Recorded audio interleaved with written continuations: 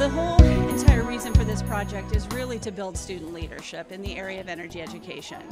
And the idea is to train the middle and high school students in Worthington to learn all the activities you're seeing here today and teach the elementary kids about energy. Ohio Energy Project approached me last year, so we did it for the first time with them, and we had an awesome time, awesome experience. My kids learned a lot, the fifth graders learned a lot.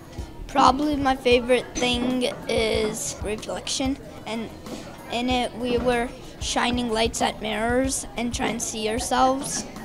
I liked the snap circuit. We kind of learned of how light kind of comes up on things because there was different objects that we used to put on top of the light. The philosophy is based on when we teach, we learn best. One of the things that actually helps you remember something if you're trying to learn it yourself is to try to teach somebody else, because that further cements it in your brain. I didn't know a lot of this. We went over for a day, but as I came and taught it multiple times, I got to learn a lot better after saying it and repeating it.